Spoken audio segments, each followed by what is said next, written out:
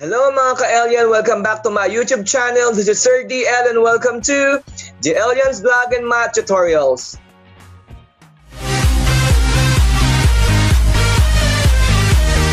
Today we will be having another tutorials and it's all about quadratic equations by extracting the roots.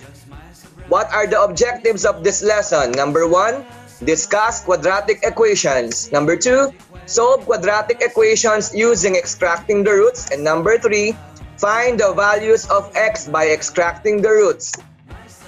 Before we proceed to the main lesson, always remember that some people succeed because they are destined, but most because they are determined. Again, some people succeed because they are destined, but most because they are determined. Let's proceed to the main discussion of this lesson. What is quadratic equation? A quadratic equation is a second-order polynomial equation in a single variable. A quadratic equation is a second-order or second-degree polynomial equation in a single variable.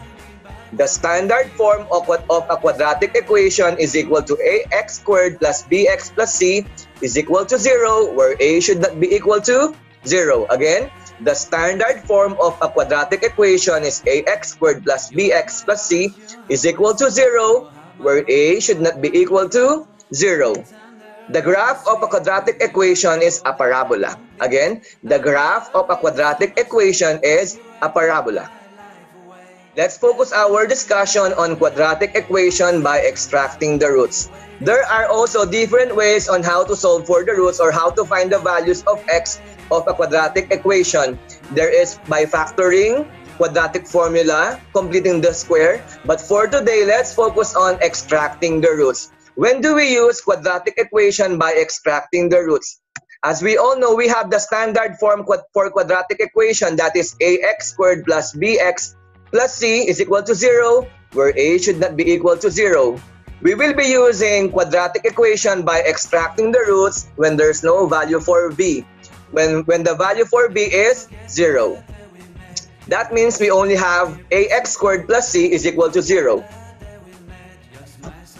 Let's practice.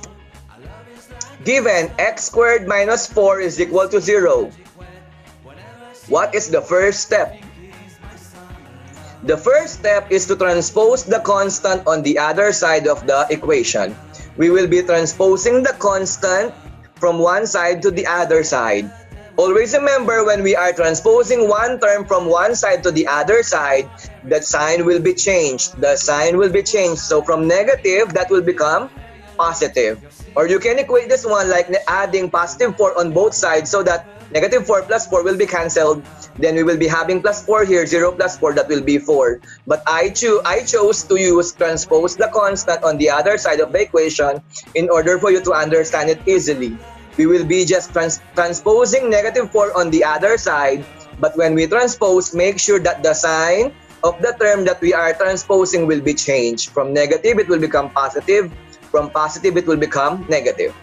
The next process, find the square root of both sides. Make sure there's no other constant except 1 on the side of x squared. Then find the square root of both sides. So we will be doing the square root for both sides. So what is the square root of x? That is x. Square root of 4, that is positive and negative 2. Which means there are two values for quadratic equation, positive and negative 2. Let's try to check. The values of our x a while ago on the given is positive and negative 2. Ways on how to check: substitute the value of x on the given equation, then simplify the equation. We will be substituting it by 2, so 2 times 2 is 4, minus 4, that is 0. If it is negative 2 times negative 2, it will also be 4, minus 4, that is 0. That means our answer is correct. Equal.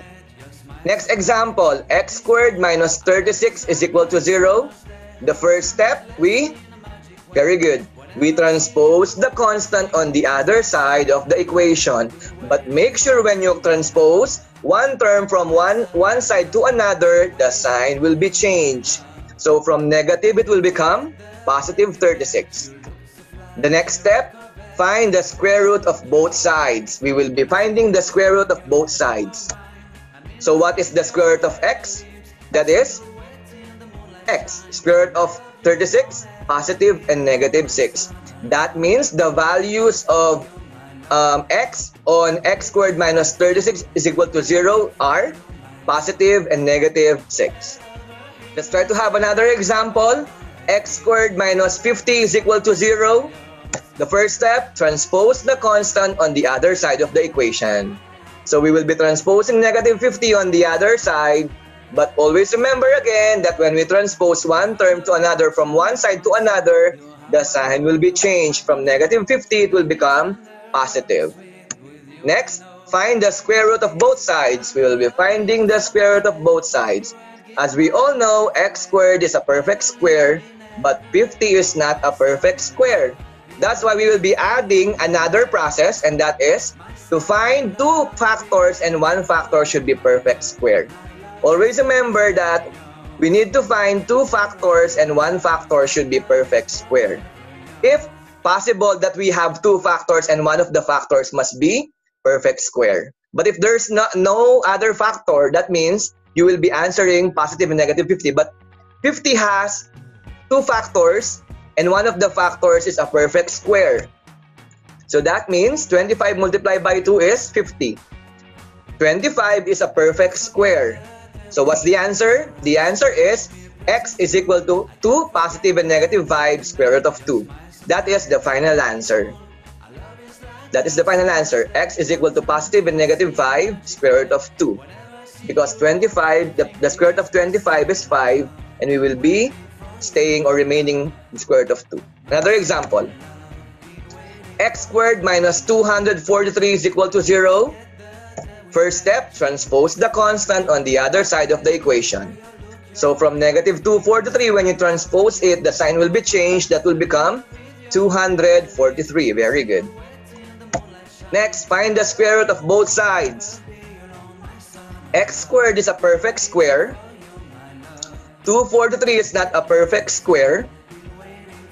But I think we have two factors, and one of the factors is perfect square. That's why find the factors of the constant and one factor should be perfect square. So two factors, one of the factors should be perfect square. As we can see, 81 multiplied by 3 is 243, and the square root of 81 is, so the answer will be x is equal to positive and negative 9, the square root of 3. Always remember that you can try to have two factors and one of the factors must be perfect square. If there's no other factors except one itself and the other and the number itself, we can do something about it but to accept the answer. But for this, we have factors and the factor and one of the factors has a perfect square. That's why we tried to simplify it. Next example, 5x squared minus 200 is equal to 0. The first step, transpose the constant on the other side of the equation. So from negative 200 or minus 200, we will transpose it. That will become positive 200. Other math teachers do not like to use transpose, but rather they try to add plus 200 and plus 200 on both sides so that negative 200 plus 200 will be cancelled. But in order for us to realize that there's shortcut, I use transpose. I use the word transpose from one side to the other so that it will be easier for the other viewers. Okay. So we have here a value for a. So our next step will be divide both sides by the value of a. Because one of the rules in terms of extracting the roots, make sure that there's no other value on the side of x squared in order for us to extract the roots of x easily. So we will be dividing both sides by the value of a, that is 5. So 5x squared divided by 5 is equal to 200 divided by 5. The answer is x squared is equal to 40. Then find the roots, square root of both sides. Then find the factors of the constant, and one factor should be perfect square. So as we can see, we find the square root of both sides and we find the factors of the constant, and one of the factors must be a perfect square. So the answer is, what is the square root of 4? Square root of x squared is x. Square root of 4 is positive negative 2 square root of 10. That is the final answer because there's no other other factors which is perfect square on 10. That's why the answer or the final answer is x is equal to positive negative 2 square root of 10. Another example, 3x squared plus 27 is equal to 0. So transpose the constant on the other side of the equation. So from positive 27 or plus 27, when we transpose it, we will be having negative 27. So divide both sides by the value of a because our main rule, there's no other value, there's no value for a except 1. So we will be dividing the values of both sides by 3. So 3x squared divided by 3 is 1x squared. Negative 27 divided by 3, that is negative 9. Next rule, find the square root of both sides. Find the factors of the constant, and one factor should be perfect square if the constant is not a perfect square. So what we have here is like this. Positive 9 multiplied by negative 1. The square root of x squared is equal to the square root of 9 multiplied by negative 1. 9 times negative 1 is negative 9. So the answer is the square root of 9 is 3 and the square root of negative 1 is imaginary number or I. So the final answer with this equation is x is equal to plus minus 3i. Because always remember, when we are finding the square root of a negative number, we will be having an imaginary number. That's why it is equal to positive negative 3i. Let's try to have another example. 6x squared plus 48 is equal to 0. The first step, transpose the constant on the other side of the equation or try to add negative 48 on both sides. So our answer for that part is negative 48. So we will be transposing 48 on the other side, that will become negative 48. Then we have the value for a and we need to cancel 6. So we will be dividing both sides by the value of a, that is 6. 6x squared divided by 6 is equal to negative 48 over 6. So that is x squared is equal to negative 8. 6x squared divided by 6, that is x squared. Negative 48 divided by 6, that is negative 8. Find the square root of both sides. Find the factors of the constant, and one factor should be perfect square. If the constant is not a perfect square, we need to find a factor. If there's no other factors, that is the answer.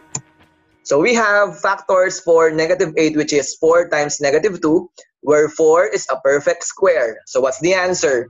The square root of x squared, that is x, and the square root of 4 is 2. So positive negative 2 square root of negative 2, because negative 2 has no perfect square, or it's not a perfect square. That's why our final answer is x is equal to positive negative 2 square root of negative 2. So we're finished with our lesson, and I hope you learned something again from this lesson. We will be having another lessons in the future, such as quadratic equation by factoring, quadratic equation by completing the square, and quadratic equation by using quadratic formula. Always remember, success demands 3 things: sacrifice, hard work, and determination. I hope you learned something from our discussion about quadratic equation by extracting the roots. Okay, everyone, thank you for watching. Thank you for being with me. Thank you for subscribing. May the Lord bless you and God loves you. Always remember that. See you.